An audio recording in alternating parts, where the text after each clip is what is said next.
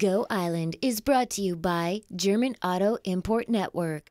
Michael Schutte and his wife Els moved here from the Netherlands about 6 months ago. We didn't know what to expect when we stopped into their studio here in French Creek, and it's safe to say it's pretty cool. We're going to share what we can with you today on Go. One woman's journey through homelessness. Is the Clippers goalie good at any other sports? And back to the beginning with Clock.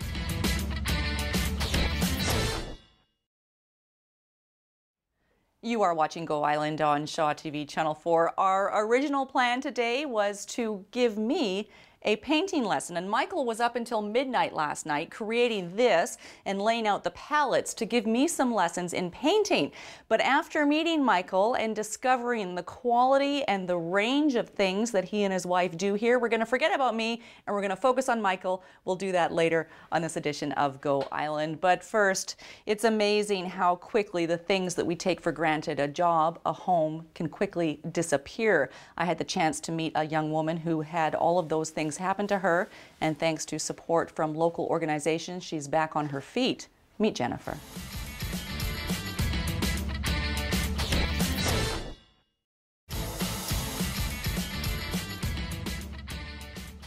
Mary's Place is operated by the Island Crisis Care Society. They also operate Samaritan House, and they have a major fundraiser coming up. It's called the Coldest Night of the Year. Shaw TV has participated for the last 2 years. We will be doing so again this year. The date is February the 22nd. There's still time to register, and of course we'll take your donations of support as well. You can go to the website www.coldestnightoftheyear.org. You're watching Go Island. This is Michael. He was going to teach me to do some painting today, but I changed everything up because he's such an interesting and talented artist. Thank you. Welcome to Go. Thank you. Why teach your students something like this, the River Rocks? Is it a good place to learn? I still don't know. We came here from Holland, and as you know, Holland has only mud and water. We don't have stones. And somebody said to me, well, go painting West Coast and stones and whatever. So I gave it a try. And it succeeded very well. We already sold a lot of stone paintings. And now my students here want to learn that too, of course. Right. So I try to teach them.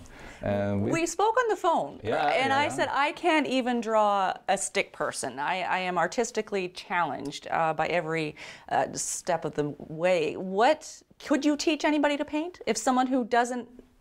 Even you. Even me. He hasn't seen my stick people yet. I made it all up for you. It's ready to go. But we need probably the whole afternoon. But okay, we can do it. And what is the foundation? What is the foundation? Where would you start with something like this from someone who knows nothing? First I go to the beach. Yeah. And then I make a nice collage of stones. And my wife is very good in that. And then I make a picture. And yeah, then just start painting. This is also a collage we made, and I made it really simple for my artists here. I got here something more difficult. I will put away this brush. I'll hold it for you. Or you've got it. Well, it's quite dangerous, and I don't want to spoil your nice... I can hold one of these. Yeah, so this is a series that you have, that you're working on now, right? Yes, I call it Hidden Treasures because there's something into it.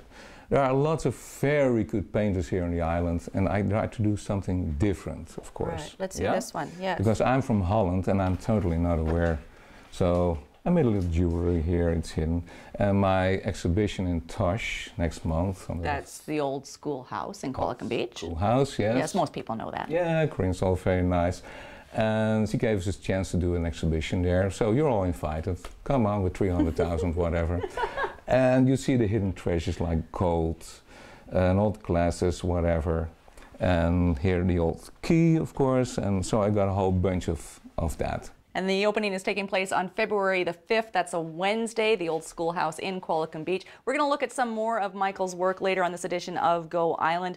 It's safe to say that you will be very impressed if you're not already. We're going to take a short break. We'll be back. Can Clippers goalie Jason Argue excel at other sports? And the edition of Clock that started it all. That's still ahead today on Go.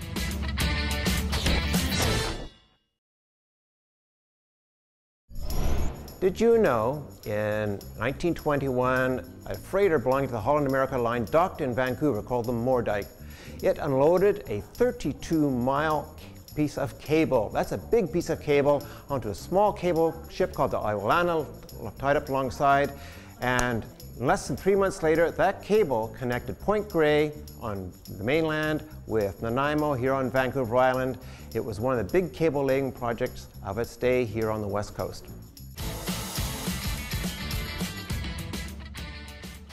We're discovering a lot today about artist and musician Michael Schutte. This is a mural that he painted here in his studio in French Creek, and what's on the other side of this wall is a whole other world. It is a fully functioning music studio. There's a green screen in there and everything. We'll be back to host a future edition of Go Island in that room, but they have parties here. You start out there, you make a CD, you walk through, you get your photo in full sort of medieval garb in front of the castle, and then you come and create some art for the front of your very own CD. I think this is where I'll be having my next birthday party. And it is really just the tip of the iceberg of all of the things that Michael and his wife Els are involved with. The best way to reach them is probably the old-fashioned telephone, 250-586-6370. We're moving from an artistic world into the world of sports. Nanaimo Clippers goalie Jason Argue is having a really good season this year.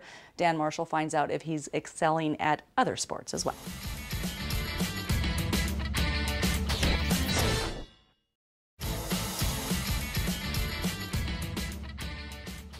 And just a note, in case you didn't know already, Dan Marshall, of course, does play-by-play for all of the Clippers' home and away games. We're pretty happy to have him as a part of our Shaw TV family. You're watching Go Island on Shaw TV Channel 4. We're going to continue our conversation with Michael here in French Creek. This is Sandor. It's Sandor. Yeah, Tell me about him. He's living in Arrington. And the poor Kai has a crippled wing. He will never fly again. Yeah, that's so pitiful. And I made lots of photographs of him. And then I decided to make a nice painting. I also went to Duncan and photographed this eagle. So now he's looking to his wooden family. Yeah. Is the First Nations artistic style something that you are embracing and learning about moving here? I love that. Yeah, we have lots of native friends, and they're all very artistic, very good in wood carving, and those are really great guys. I love their whole stuff.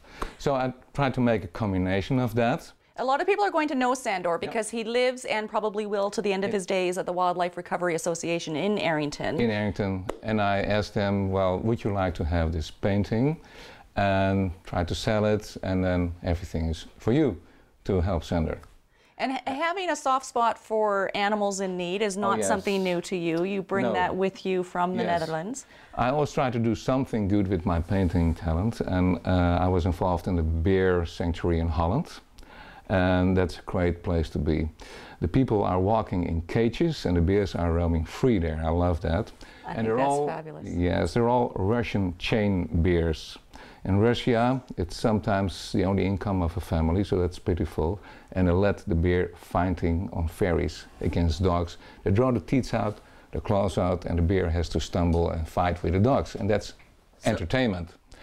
I'd never heard of such a thing, and it just, makes my skin crawl. Awful. It's awful. So, yeah, I saw a lot of paintings there, and with that money, we buy the bears. And they can recover in Holland and have a nice retirement. How are you going to sell this painting to help the eagles in Arrington? Yes, well, we're going to put it on the Tosh in the old schoolhouse, and let's see if we can sell it there. I told Amy about it from the recovery. She was very enthusiastic about it. Also John Borello from the QF, he was also very enthusiastic.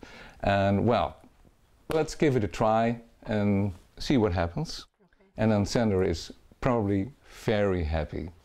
We haven't even begun to show you the range of artistic styles and talent that Michael has. We're going to save a bit more time and hopefully show you more of that later on this edition of Go Island after another short break.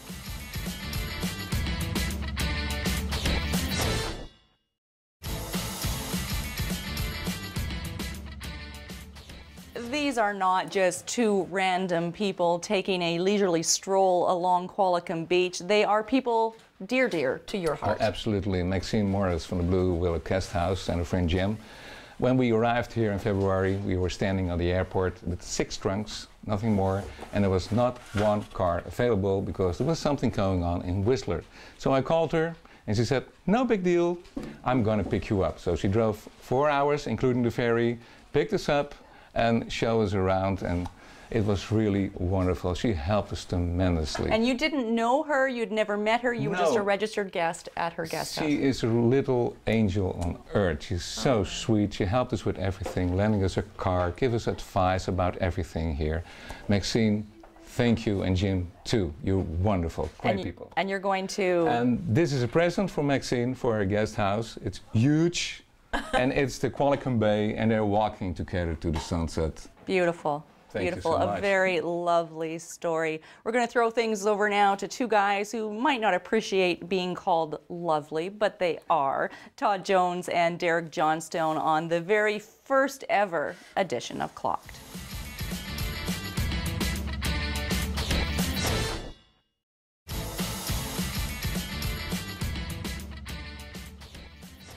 Lots of great reasons to check out the dinghy dock for yourself. On Friday, January the 24th, you can catch Nick Begg, Ryan McMahon, and Clear the Coast. There's an On the Dock series going on there.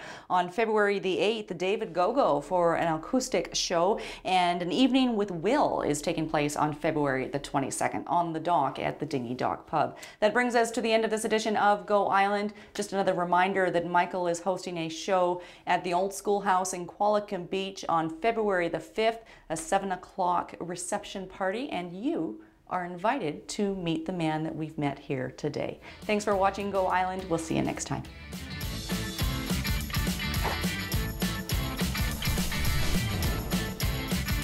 Go Island is brought to you by German Auto Import Network. Clothing supplied by Catwalk Fashions. Kait's Hair and Aesthetics provided by Maffeo Salon.